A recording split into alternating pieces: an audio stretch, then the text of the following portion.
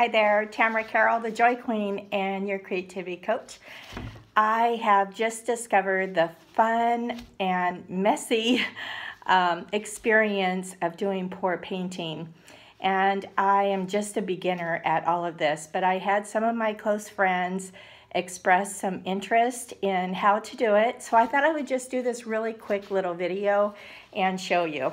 So what I did was I picked up one of these kits from Joann's, and it has all of these paints in it. I believe it was like $29, and then I used a 40% off coupon. Went yesterday shopping with a girlfriend, Julie, and she told me about this kit, and I thought, wow, that's super easy. Might as well just start out with the simple and then figure it out from there. The next time that I create some paints and everything, I'm going to do the medium and make it myself out of some glue and some different mixtures. But for right now, we're just going to use this really simple kit. So what was on the inside of this kit comes like an instruction manual, not really a manual, but like a little flyer, and it has some other different textures and additional techniques on the back. I did use up my popsicle sticks, so I'm just using some plastic knives today because I used them all up yesterday. And let's see, you also get some of the plastic cups, and you get the gloves, which I highly recommend wearing. I am a finger painter. I paint with my hands typically, and yesterday I didn't wear the gloves, and I was really sorry because I went to church this morning with paint all over me. It's really hard to get off. So I'm not sure if it's the silicone that's in the mixture or what, but definitely wear gloves and wear clothes that you don't care anything about, truly. Okay, and then also inside of the kit, they give you like a little canvas that you can use as your starter canvas. I would recommend that you purchase. We just went to the Dollar Tree and we got one of those, you know, kind of tins that you can lay, and see it's got all the paint down at the bottom. And this is really cool. You can actually peel this off later on and you can apply it to jewelry. There's ways that people have been making jewelry, and they call these skins. So that's another fun thing for another day. Inside the box also, you also get like a drop cloth, but I always just use like a dollar store tablecloth, if you will. And then one of the fun things that I picked up was a colander. We got these from the Dollar Tree. And so one of the things that I did was, it was called a dirty pour, where you would mix up your paints and then you pour it all into one cup, kind of in layers. And then I laid the colander like this on my paint, and I just poured the paint in and barely lifted it up, and all of the paint came out of the various little holes, and it gave it a pattern. So that was a really cool thing to do. So for $1, super fun. And then one of the other things that I did pick up, we were looking at the kits that they had there. Don't waste your money on like the glitter. They had like a $10 package for glitter. That's all it was, glitter and glue. And so you can go anywhere and pick up, you know, glitter. You can get that from the Dollar Tree. And it just said to sprinkle it on the top, or you could mix it into your paint. So they also suggested like micas if you have something like that sitting around. So I had some of this. This is fluorescent. I don't even know if it's embossing. So, you know, we're going to use the hot gun in a little while to try to bring out some cells. So we'll see if that works. So now what I'm going to do is go ahead and mix my, oopsie, sorry, let's see if I can get this thing to stand up again.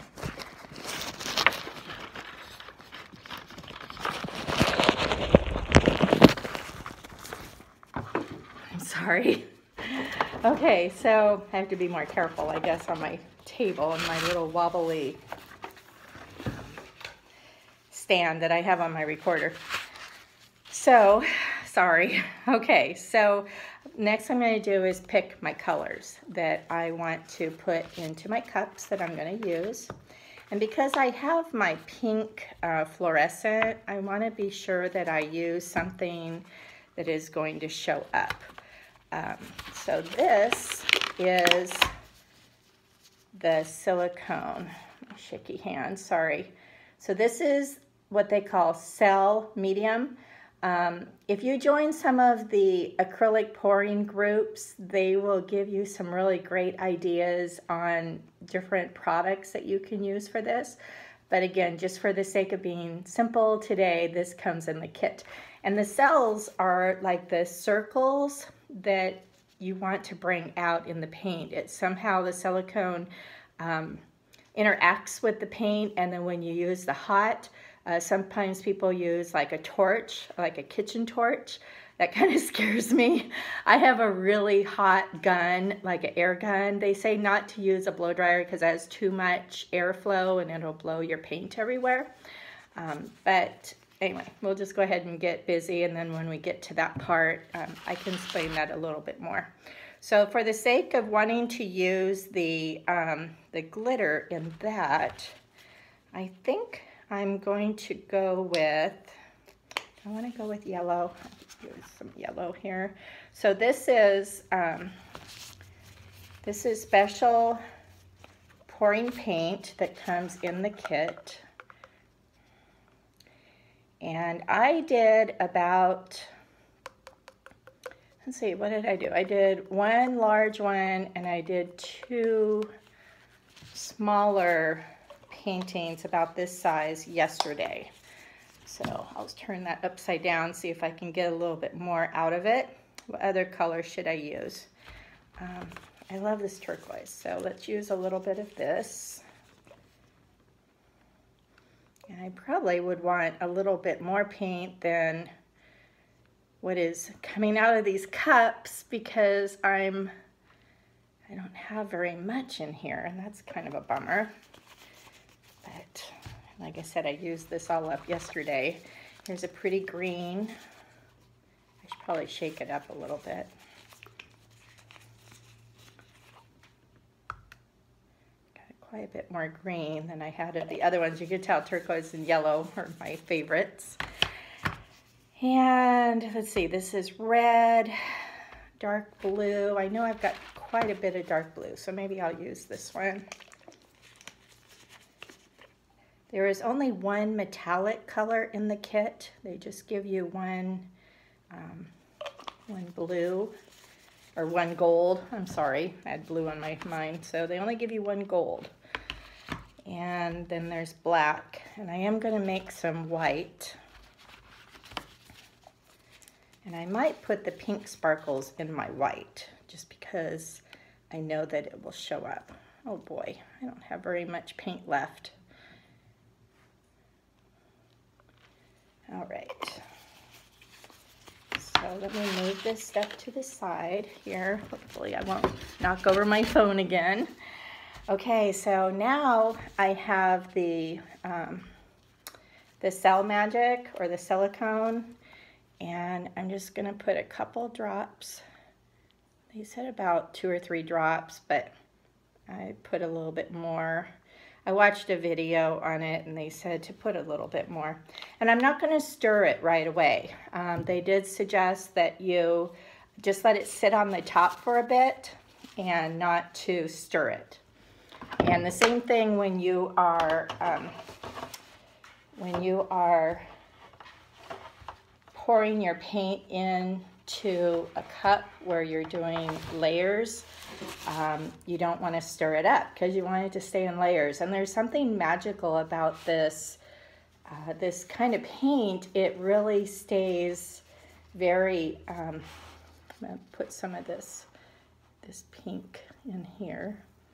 It really stays very thick and it layers really nicely. So here's, I hope you can see what I'm going to do. I'm going to try my best to hold it up so that you guys can see it. So now I am going to stir my pink because I put some of that glitter down inside my cup. I'm just going to stir that one up a bit. And you know, I think I am going to use the colander, and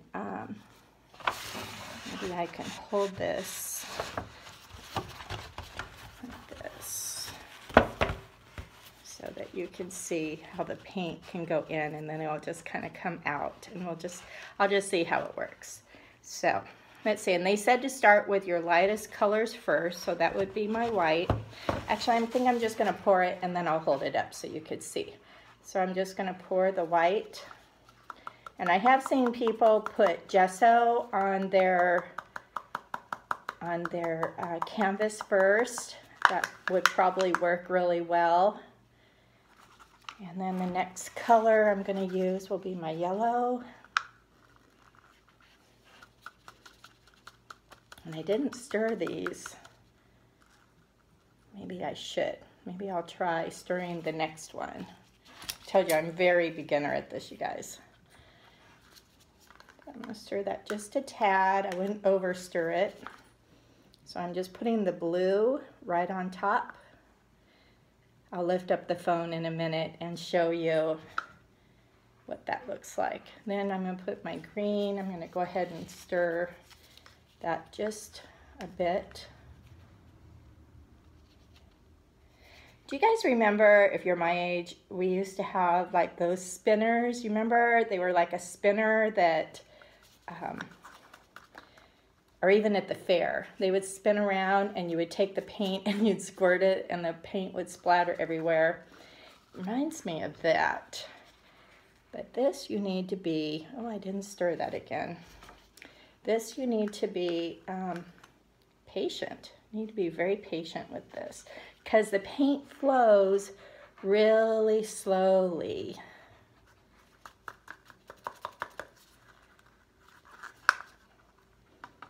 I would go to the Dollar Tree and buy some bigger cups. That's what we used yesterday, and that worked really well. Okay, let me see if I can grab the phone here and show you. See what that looks like there? It's all inside. And do you see it? It's actually starting, I'm sorry you guys, my hand shakes so bad. It's starting to ooze. Let's see if I can get it. I don't know if you can see it. Can you see it? It's starting to ooze out already. So let me set that back down. And I'm just going to lift this up and let it continue oozing out. It's already making a design. Kind of looks like a tree. I like it. But the thing is, my friend Julie told me this too, that it's not going to stay in the design that you initially make it. Even when it dries, it changes somehow. It changes the formation of it. Okay, so I'm going to just sprinkle this around on the canvas a little bit. See if I can get more of the paint to come out. Now, I have heard that you can use the cheaper crafting acrylic paint and make your own medium with it. A lot of people don't want to do this type of art because they think they're going to waste a lot of paint. But, you know, those craft paints are super cheap. They're like 50 cents a bottle. I don't think I'd use my really good stuff unless I got really good at this. But right now I'm still just playing. It's just relaxing. Oh gosh, I'm getting paint on myself. Okay, I really want some of this blue that's in here. So I'm gonna see if I can scrape some of it out of my container. Yeah, there's some waste, but it's not bad. Okay, I don't think any of that's coming out. So let me set that to the side and I'll show you what this is looking like. Whoa! Okay, so now I'm just going to just let it pour around.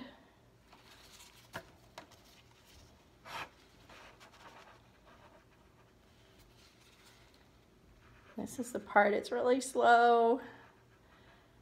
So you have to be really patient. Julie and I were talking yesterday, my friend Julie Payne, and we were talking about how it would be cool if we had like a little easel to set up in our tin, and then we could have several of them going at one time. You know, you could just leave it and let it drip if you wanted it to go a certain direction.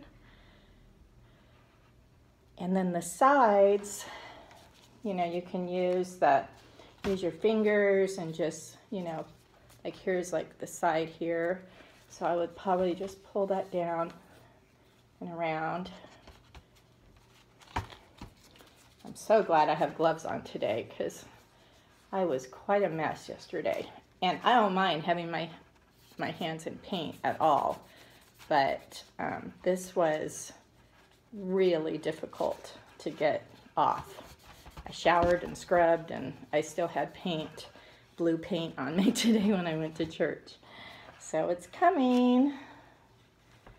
In just a minute, I'm going to get the blower and see if I could blow it and get some of the cells to come out. There's some in there already. I've seen people in my mentoring group. I'm in Matt Tomey's art mentoring program on Facebook, and I have some friends that I've met in that group, and they do some amazing work with the pours. And many times, you know, we can see with our spiritual eyes, and we can see other things in the paintings. And so my friends, they go in and they paint over it, and they paint designs into it. And that's really what I would love to be able to do. That's my goal. So let's see. I think I need to get this part here to drip down. Another thing that you can do is get a straw, and you can blow with the straw into certain areas, especially if some of the colors aren't coming out that you know that you put in. And you can notice I put in that pink and the white, and it's not even showing. So I think what I would have to do is go in and sprinkle it on the top. Or maybe, I really like glitter glue, so you know, you could just get some glitter glue and I don't know, is it going down? It's going down the sides, and you could put it on after it's dried. People use varnishes on them, and they're able to get, you know, even nicer shine. This one is almost down.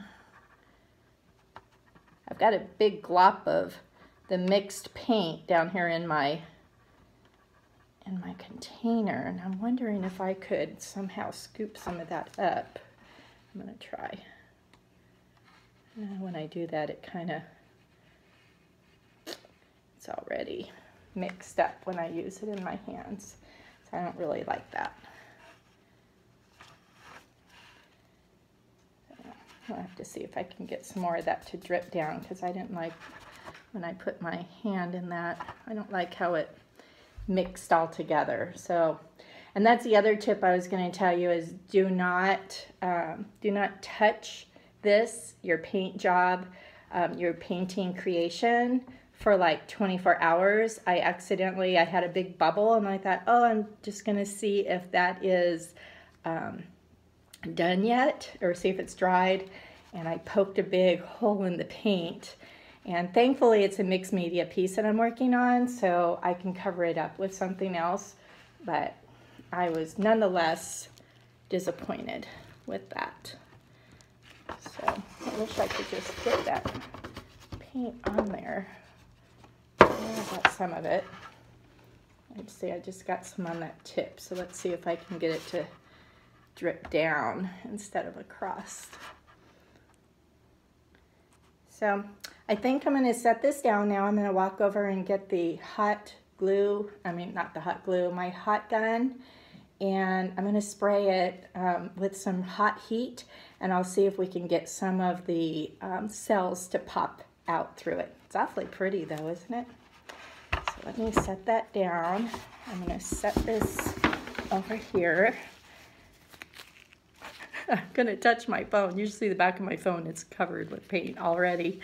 So I'm gonna turn my phone and see if I can get it to show when I get over here.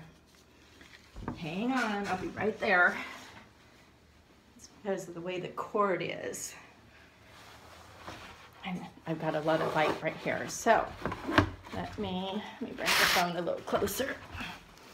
Good thing this isn't like a professional video, you guys. It's just for you to have an idea. And let's see what we can do. And you have to be careful not to torch the paint too much. You don't want to make it crinkle up. Scorch it. That's what we don't want to do. We don't want to scorch it. And this is a really hot industrial gun with air.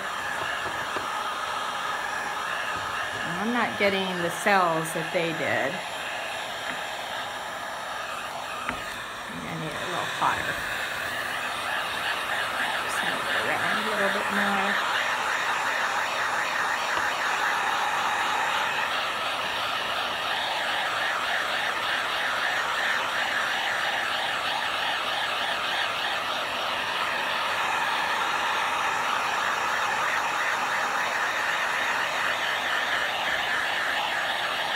There's sun coming up.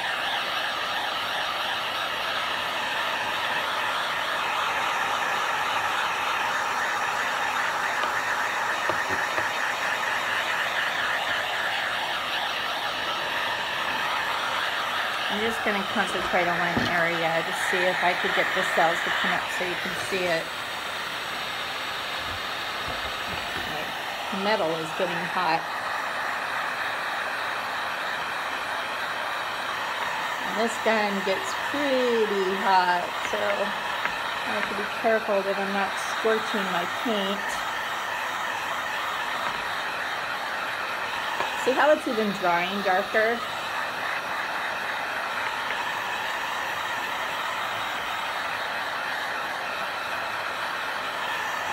Well, I don't know if I'm going to get any good cells out of this or not, you guys.